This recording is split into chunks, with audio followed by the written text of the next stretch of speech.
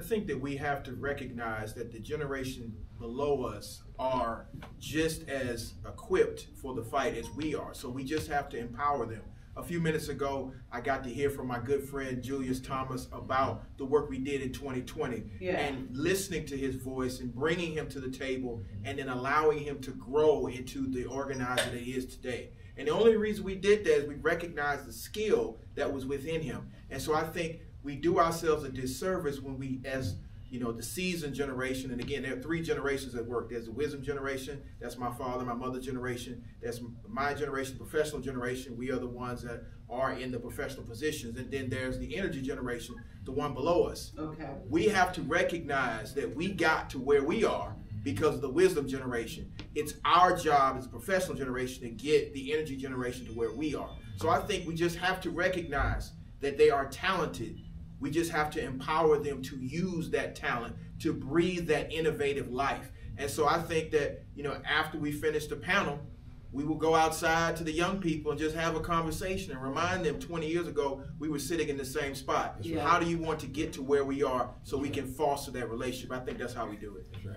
Yeah, and not just call on younger generations when we don't know how to operate our phones. That too. Do you follow what I'm saying? Sometimes it's only time we have younger generations. A very good president. Representative Derrick Jackson, let me ask you this. How can residents find out how to be involved in their communities? And that includes like attending town halls and forums and, join community boards. How can residents find out how to do this? Yeah, listen, all I need to do is just have Martina come on up here and repeat what she just said, right? No, I mean, listen, we have to get and engage. Everything that we do at the federal, state, and local is open to the public. It's required by law for the public to show up. Your government has to be held accountable. Yeah. And so, I would say this, Wandalyn, if you do not show up, if you don't know who your mayor, city council, county commissioner, state representative, state house, shame on you. Shame on you. You cannot hold nobody accountable if you don't know them. The reason why my good brother can hold folks accountable because they know him and he knows them. Come on. Right? This relationship has to go both ways. Yep. Right? And so, but yeah, we just have to do exactly what Martina said. We got to stay engaged. Everything that we do is public. You can go to the website. If you want to know where the money's being spent, your tax dollars. Let me say that for the back of the room. Where the money's being spent, talk about your tax dollars. Right? I mean, because you hear a lot of my counterparts right now talking about the $16 billion surplus. And it sounds good. But let me tell you, that 300-page budget also tells you where we're not doing our due diligence in serving the community. So when we have austerity cuts in public education, for example, right, when we should be paying at, let's say, $14 billion, but we're really paying at $2 billion. Well, guess at $12 billion. So guess what that $2 billion is going to roll into? They're going to see it as a surplus. But no, we have mandated services that you all require for us, right? Because that's all politics. That's all we do. We do 3 things. I'm going to tell you real quick. He gave you 3. I'm going to give you 3. That's what alphas do. We manage resources. Number 1. That's all we do. We take in your tax dollars and we redistribute them. Infrastructure, transportation, water, all that. We redistribute your tax dollars, resources. Number 2, our whole goal is about protecting your protections, like civil rights protections, criminal justice protections, right? So we write laws. And so what end up happening, some folks get protections, the others do not. Right? But we're writing laws around protections. And then third and not least is quality of life. That's all we do under the Gold Dome. And so when you talking about land, sir, around quality of life. So look at Roswell and Sandy Springs and Alpharetta. It's very different than Union City and College Park. Right? We determine where those roads are. We determine where potholes are. Talk about it. Okay? So those are the three things. And so you can only hold us accountable on those three things. But you got to know who your elected officials are. Yeah, that's and good. They need to know who you are. That's good. That's good. And this is helping us understand the importance of our engagement with officials and political leaders. Legal women, you were shaking your head when Derek was talking. Did you want to add to that? But also, I want to ask you, what are some challenges that voters are facing now, as opposed to previous seasons? What are some of the challenges that we're facing? Well, I will definitely say the challenges came after our 2020 election here in the state of Georgia. I say, when people say the what about, right? Okay. Well, you have the what about, you guys still have long early voting times. What about, you still have, you can vote, you can do an absentee ballot because this state doesn't do this state doesn't do that. But form of suppression and voter suppression is when you take the rights that you already had and start eliminating those rights. Mm-hmm. So we want to talk about a challenge. It was 180 days before an election date that you can ask for an absentee ballot. That went down to 79 days. Mm-hmm. They almost cut it in half, if not more than half. To receive your absentee ballot went from 49 days, which is almost a month and a half, to 29 days. So we're less than a month to get your absentee ballot. So the nuances, that's a form of voter suppression. Yeah. Because at one point, before 2020, we had easier access. I live in Fulton County. During the pandemic, during the chaos that we had with our voting and waiting 4 or 5 hours in Fulton County said, okay, we have a solution. We're going to build 2 buses. We're going to put the voting machines onto these buses, and we're going to travel up and down the counties in places that we don't have early voting locations at. I use them just to see how it works. It worked just like as if I was walking to a building. There was a person checking my ID. I would get my voter card. Here's the machines. I did my little tabbing. I had to scan it. They gave me my little sticker, and I walked out of the bus. SB 202 eliminated those buses. Now, my taxpayer dollars is now paying for buses for training because they bought those buses. But that's used for training, and it only can be used in a sense of emergency. Yeah. So instead of allowing us to have more access, right? We have parts of Fulton County is the largest county, and mass-wise is the largest county. You are now having a mobile situation that can give more access to people to their constitutional right. Yeah. That's a huge change. Challenges. Now, we all seen in the news when SB 202 came out, and everybody's like, oh, these challenges of people trying to get pulled off the rolls. We just had a law that just got passed, SB 189, that made those challenges even easier. So before, it could just be like, Derek, I don't know what your middle initial is, but I've known Derek for a couple of years here. So I was like, well, let's say Derek's middle initial is Derek T. Jackson. If he forgot to put the T on there, that's an option to say we need to challenge his voting rights. That was it, before 189. Now it could say, well, Derek, I Googled you and you have a house in New York. I'm challenging you now because not just your T, but because you have 2 houses, even though he's constantly been voting here. So they have now, with 189, has made it easier to put more challenges. It's a burden on the individuals, and it's also a burden on our Department of Elections. That's right. And so now, once again, where does that money come from? Because we also have bills that says that they cannot use outside funding to support those challenges. And let's not talk about certification, because that's a post-election situation that we're going to be going into is certification. I mean, right here in Fulton County, we actually had a Board of Elections member who voted no to certify our primaries. Right. Yeah. She got overruled because the rest of the board said yes. Right.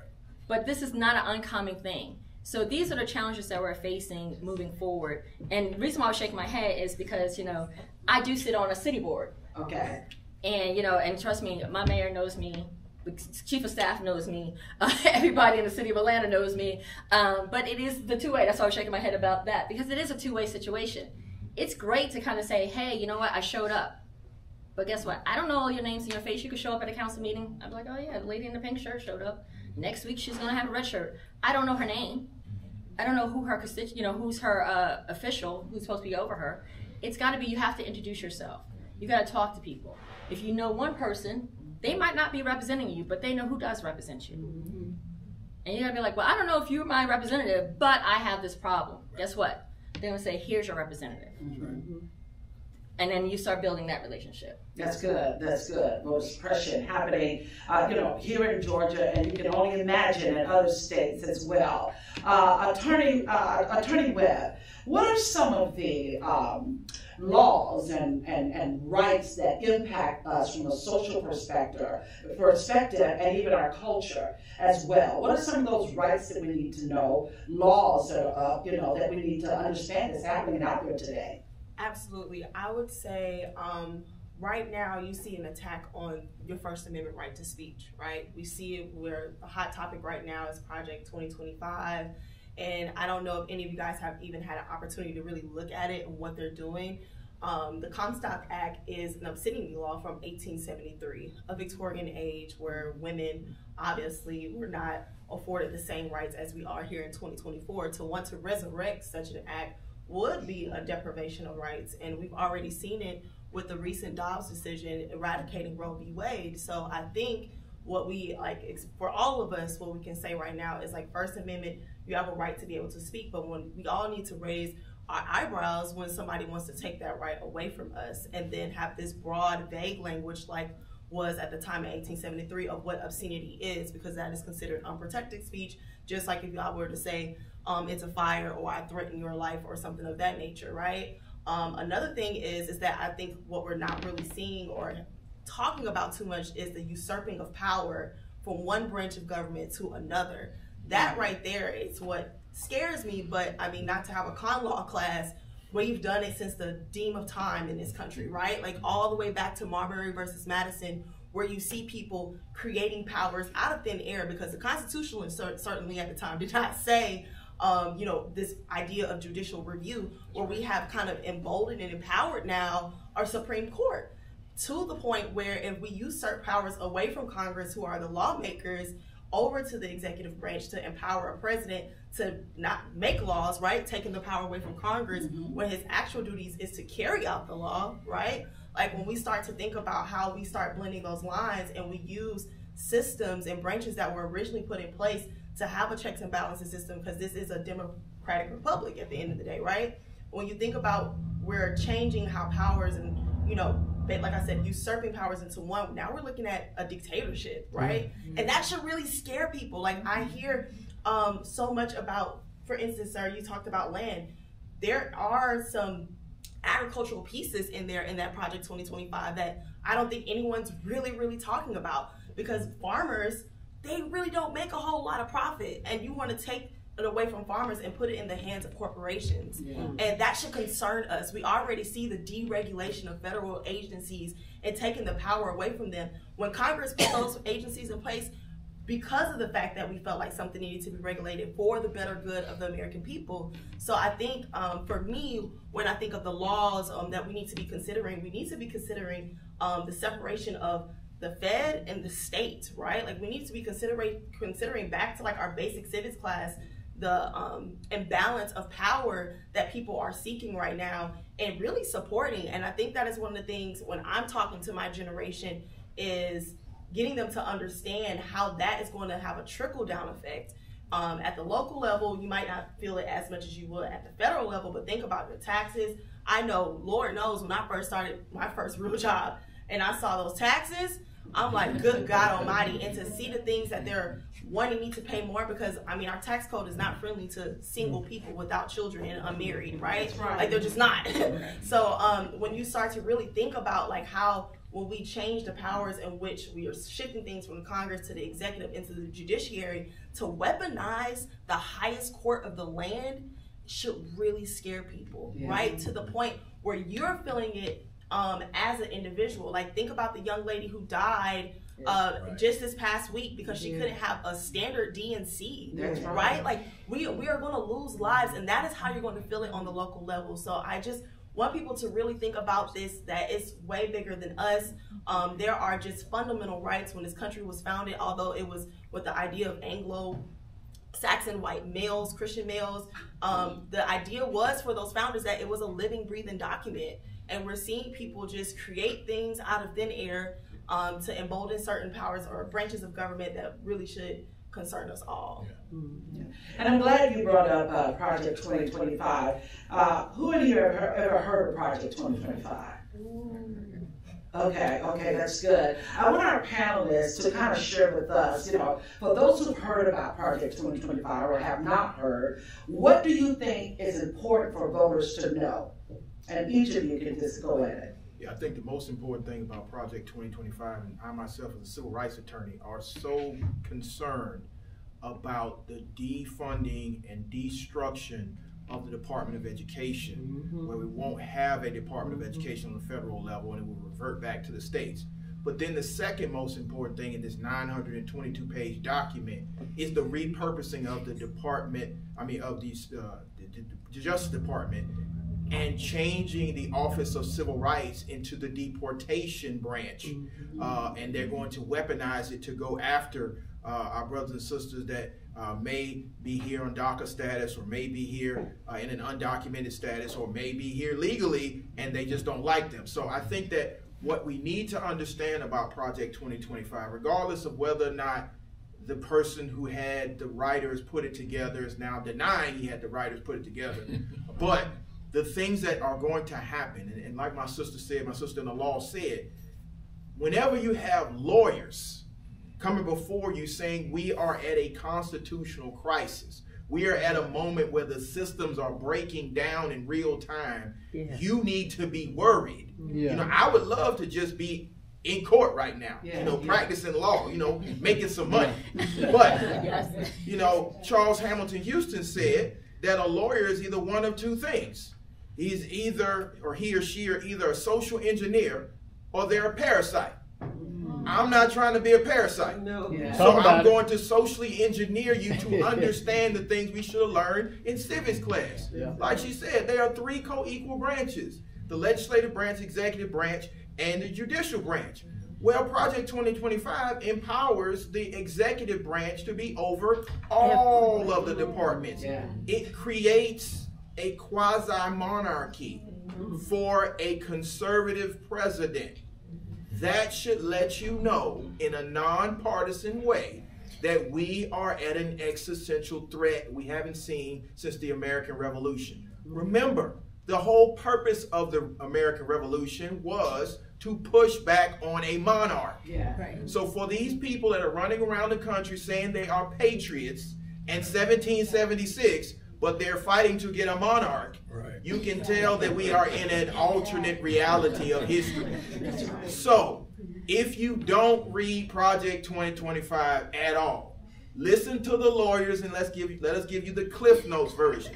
No Department of Education, no Justice Department, no Office of Civil Rights. And for those that are of the wisdom generation that I mentioned earlier, that means no federal troops in the South when there was desegregation happening. That means no Justice Department able to sue a state when they violate your fundamental rights. That means no civil rights movement. It's Bull Connor and the governor of Alabama, I forget his name at this point, George Wallace. George Wallace running wild. I think we have a few George Wallaces right now. Kay Ivey in Alabama. Brian in Georgia, that crazy dude down there in Florida named Ron. These people will be in complete control. The guy in Texas, complete control, because there's no Justice Department. Thank you. Listen, I touch and agree, as we say in church. You all may not have had the opportunity to look at this 922-page, I call it a manifesto. Now, I will also tell you that the Heritage Foundation, as we mentioned earlier, has been around since the early 70s. The first time they put this document together was for Ronald Reagan in 1981. It was a 3,000-page document then.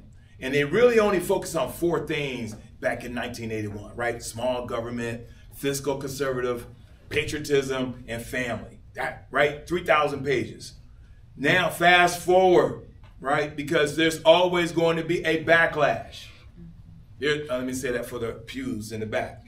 There's always going to be a backlash, right? We saw a backlash during Reconstruction era, right? Y'all remember that? Because Thomas Woodrow Wilson is the first president 105 years ago talked about making America great again. He's the first. The second president to talk about making America great was Richard Nixon. That's right. Okay. The third president talked about making America great was Ronald Reagan. And then their fourth is nacho cheese. So this has been around. This has been around, y'all. This has been around. And we continue. Our brothers and sisters, white and black, old and young, those who think progressively, those who understand how democracy should work, right? And so this is not just a black thing. This is those who said, let's form the NAACP because we don't want to see black folks getting hung and lynched and murdered and raped and robbed, right? And so there were some white abolitionists and there were some blacks that got together and say, we want to form the NAACP, right? There were some both formed the Urban League, That's right. right? Yeah. And so this is, they're not just coming after black people with Project 2025. They're coming after 18 to 20 million immigrants. The first rendition that Kevin Roberts, y'all may not know who Kevin Roberts is. He is the one that authored the new version of Project 2025, and he did not refer to folks as citizens. He referred to folks as subjects. Wow. Subjects. Kevin Roberts, president of the Heritage Foundation, the one supposedly that stepped down because the heat was getting too much after Taraji P. Henson said, y'all better wake up to this Project 2025, and the Google search went crazy for 2 weeks because we were all started Googling, what is this Project 2025 thing? Right? And so what scares me as a father and a retired naval officer, a father, 4 daughters, 3 sons, love my wife to death, right? What scares me when they say, well, we want to go back. Well, they don't tell you how far back they want to go. So let me give you all an example. When they removed Roe v. Wade, as my sister said, right? Arizona went back to 1864. We have laws on the books, right? You know this. There are laws on the books that are older than anybody that's living. And they would use those laws on the books to justify what they would do today, right? Gerald Griggs and them, they had a fight against a law that was 150 years old. Yeah. It was 150 years old, Wandalin. Yeah. Because they used a law that was 150 years old to justify killing Ahmaud Arbery. Okay? So if you want to look at Project 2025 a little deeper and closer, they're going to give police officers sovereign immunity. So if you think it's bad now when they only got a 2% conviction rate, that means the other 98% police officers go free. Right. They only convict 2%. Sovereign immunity to a police officer, that means you don't have to worry about no criminal or civil, that they can kill you. Sandra Bland, Breonna Taylor, George Floyd, that would be on steroids on what we witnessed in Springfield, Illinois, which is the reason why they created the NAACP. The other thing that scares me as a retired naval officer, when they start talking about going back, what's really unnerving for me is that they're going to go after the reconstructive amendments. The 13th Amendment, 14th Amendment, the 15th Amendment, and don't forget about the 19th Amendment. Yeah. They want to go that far back because they said the only 3 roles that a woman should have is to be a grandmother, a wife, and a mother. They do not want you to vote. So they want to go after the 19th Amendment. And you're already seeing twinklings of that already. And the reason why they're going after women who vote, because you all vote more. God has a sense of humor. There are more women in the world than there are men. Talk about and more women vote at a more frequent basis than men. We vote, but just not at the frequency that women do. And last but not least, when you think about this mass deportation, who are they going to deport? And where are they going to deport you to? Trump said 2 days ago, 18 to 20 million. And he's not just talking about immigrants. That means if you're a white, black, orange, green, if they don't like you, you're out of here. And they don't care where they send you. And we're seeing Sweden doing that right now. right now. Sweden? Yes. So don't get it twisted, y'all. This has been around for a while, and they've been doing beta tests all the time. Yeah, thank you so much. Nicola Hines, what do you say? Well, no, it's like, well, you know, I think, you know, like I said, the speaker who came before, you know, the Heritage Foundation is not a new organization. Their plans are not new. It is a conservative group, you know, conservative Republican group that's put that out. I think for anyone who's looking at this, or anybody who's like, you know, oh my gosh, you know, the fear or whatever, to me, it should be mobilizing you to vote locally, to vote down ballot. Because if you understand the three branches of government, right, the president can only sign off. They don't create these laws and they don't create these rules. So if for whatever reason you're like, hey, you know, this is a scary moment, or I don't like this, I don't like what I've just read, I don't want this to happen, guess what? It's your congressional seats. It's your senators and your, so when we look at, especially the state of Georgia, we have 13 congressional seats on the ballot this year. That's right. You know, those lines got redrawn. Some people got a little bit more bluish than they probably wanted to in their lives, but they got redrawn. We're 14, don't take one away. Oh, sorry, 14. Sorry about that. It's okay. Sorry about that, 14, but still. So we talked about misinformation, disinformation. Yes, I want to make sure. Yeah, 14. I apologize. We got 14. But a little fact check there, right? But still, you know, these are our congressional seats in federal government, right? 14 seats that we have up there. You know, if anything that's out there, regardless if it's Project 2025, Project 2029, Project 2033, because every time there's a presidential election, they do put out these policies. One of the things I always talked about, and I know Gerald and Derek has heard me say this before. I said, you know, I date myself with this. 30 plus years ago, there was a whole stir up about dumbing down America. We started doing education to pass tests. Critical thinking went out the window. 30 years ago, I actually had this conversation with a friend because she was saying that, you know, she had an employee that was 40 some years old, can't critically think, you know, it's like having young people. I said, no, think back. If they're 40, that means they were 10 when standardized testing started happening. That means all through their pre-adolescence and adult life, all they were learning was how to pass a test.